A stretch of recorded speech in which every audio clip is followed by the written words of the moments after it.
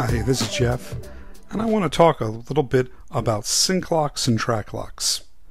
The little magnets on the timeline, those are sync locks, and what they do is they provide a relationship, a magnetic connection between tracks.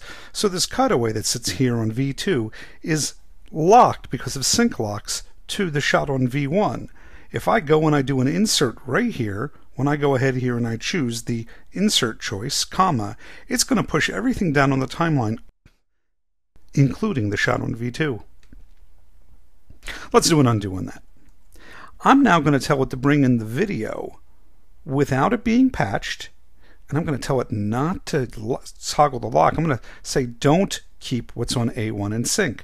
Now, a lot of bad things are going to happen here. It's going to push video from the source to the program, and since it's not going to push the audio down, it's going to knock the audio out of sync, just like that. That's what sync locks do, is they lock tracks in sync.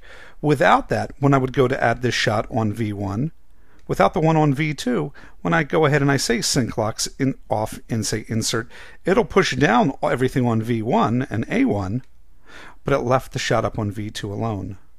To quickly turn these all on or off, you hold down the Shift key and you click and it turns off all the video or all the audio. Related to that are the idea that you can lock the tracks themselves. I'm going to hit a lock, and again I can hold down the Shift key and I can lock all the audio tracks or lock all the video tracks. But the idea that these are locked means they're unmovable. Now normally I would tell you that it's a dangerous thing to do, because again, if I go and I insert a shot, it's going to knock things out of sync, even with sync locks on. Right? Because what it said was push everything down, but don't do anything to audio 1. I'm going to do an undo. One use that I occasionally do this for are split edits. So I'm going to grab the roll tool, and you'll be seeing this in later chapters. I can go ahead and I can create quick and fast split edits because I happen to have the audio locked, so it's not going to be auto-selecting the audio the way it would do normally.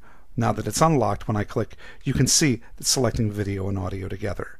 So those are sync locks and track locks. Great ways to keep you in sync, except for, of course, when you want to bypass the locks.